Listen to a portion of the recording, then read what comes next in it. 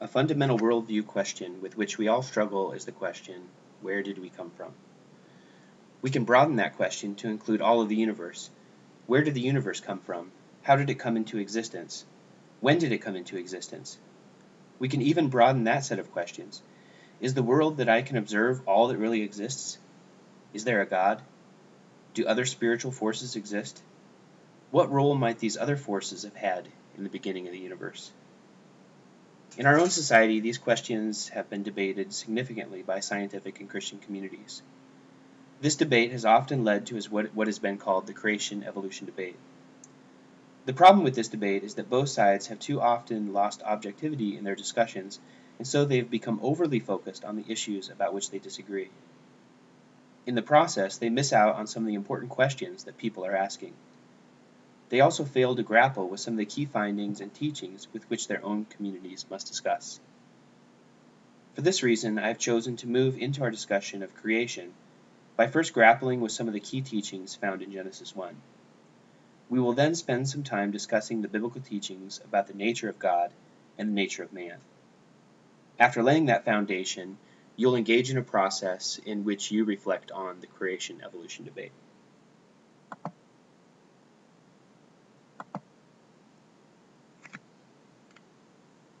Genesis 1 through chapter 2-3 is important because it provides an introduction to the book of Genesis.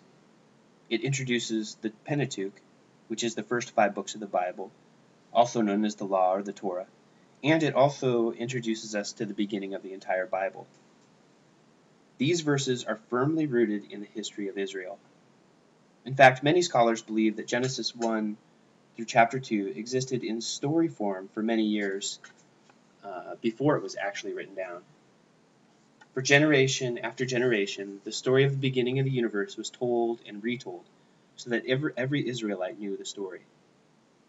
When it was time for Moses to write the book of Genesis, it was completely natural for him to include this widely embraced truth as the beginning of his work. Genesis comes from a Latin word meaning to be born. The title of this first book of the Bible is taken from the first Hebrew word in the Bible, Bereshith, and it literally means in the beginning. This word is not only the title of the book, but it's also one of its themes. Genesis is a book about beginnings, the beginning of the universe, the beginning of sin, the beginning of God's covenant relationship with humankind, etc.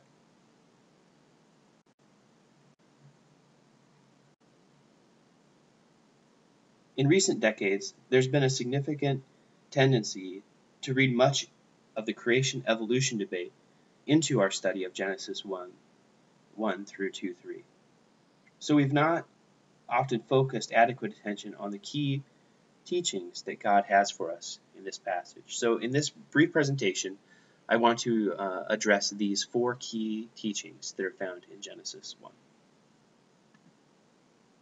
The first is the idea that the beginning of the universe was intentional. Genesis 1:1 is a statement of introduction and intentionality. In the beginning, God created the heavens and the earth. In the beginning is intended to mark a point in time when God began to act in a certain way. The phrase is not intended to point us to a certain date, such as when Usher, in his famous decree, went through all the chronologies and decided that the beginning must have been at 4004 BC. That date is doubtful, and it's definitely not the intention of the biblical record to point us to a specific date like that. When it says that God created, this points to the intentional and singular action of God. The word used in Genesis, bara, is only used of God in the Bible. The intentional work of God can be seen by his activity. God speaks creation into existence, but he's also said to see, to separate, to name things, to form, to gather, to charge creation to reproduce things. He gives them purpose. He places them in their position. He blesses them. He gives them directions. God gives. Do you get that picture? Creation was the personal work of a God who delighted in working with heaven and earth and forming it into meaningful existence. We do well to listen to Platinga's warning. Creation is neither a necessity nor an accident. Creation is an act that was fitting for God. You see, sometimes we ask a completely legitimate question. Why did God create us? And then we want to say that God needed our worship or needed our relationship. But really, that's baloney. Platinga corrects. Creation was a way for God to spend himself. I think we're safe in assuming that God wasn't bored. God wasn't necessarily a venture capitalist looking for a risky investment such as the human race. We may assume as well that God wasn't lonely. Nobody said it's not good for God to be alone, so let there be birch trees and bullfrogs and advertising executives. But if creation is not necessary for God, neither is it an accident or a whim, as if God were doodling one day with a cosmic magic marker, drawing stick men and stick women to idle away a few thousand years of eternity, and then sighed enormously and discovered to his amazement that the figures were starting to swell and stir with the breath of life.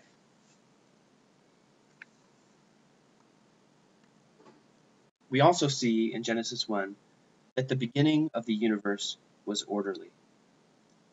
In Thomas Mann's book, The Book of the Torah, he suggests that order is the primary theme of this passage, and he writes, readers who search for a connection between the sequence of creative acts reported here and a scientific description of the origin of the universe will search in vain.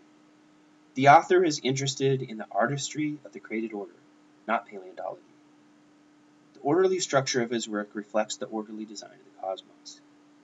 Every part of the world appears before us in a perfect balance and symmetry, majestic and wondrous. So the story itself is told in an orderly manner. Every section of the story opens with God said, and then God either calls or places or blesses or creates. And then each section closes with the phrase, there was evening and there was morning, the first day or the second day. Notice too that the order of creation extends to the creation itself. God declares that each species that he has created is to multiply after its own kind. The order in which things were created also shows us the orderliness of God's activity.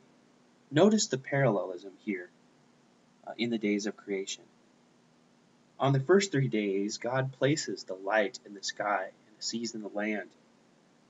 And then in days 4 through 6, in parallel fashion, he fills those areas with luminaries and birds, animals, and man.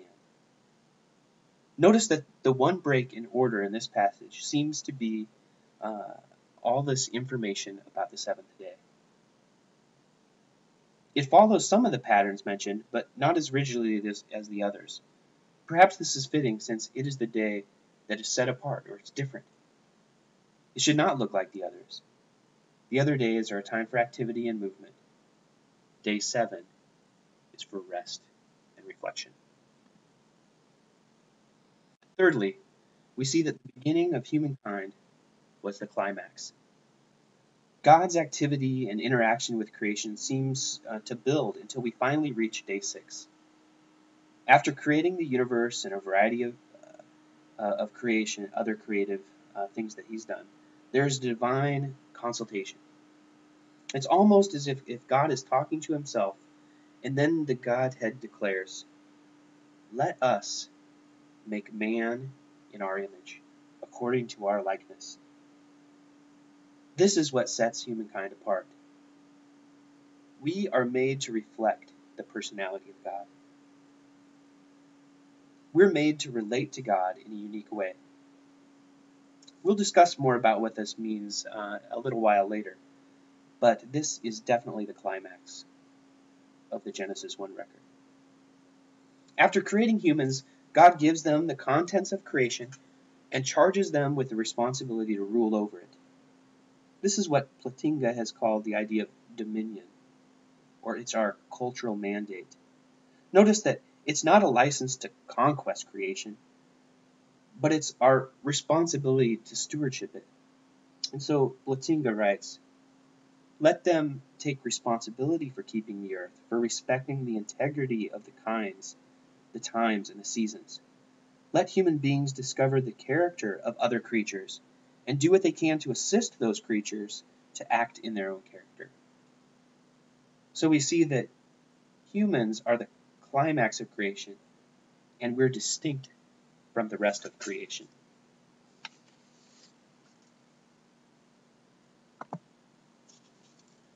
Fourthly, we see that the beginning of the universe was good. Throughout Genesis 1, God looks at creation and declares that it is good. Good is from the Hebrew word tov, which has the following meanings. The root refers to actually good or goodness in its broadest sense, and we can look at 5 different general areas of meaning. It can be good in the practical, economical, or material sense, in the sense of it being abstractly good or desirable, pleasant, or beautiful. We can speak of its goodness in terms of its quality or its expense. It can refer to moral goodness, and it can refer to something that's philosophically good. A combination of these meanings would apply to God's declaration at this point, I believe. He's looking at the whole thing and he says, it is good in every sense of the idea of goodness.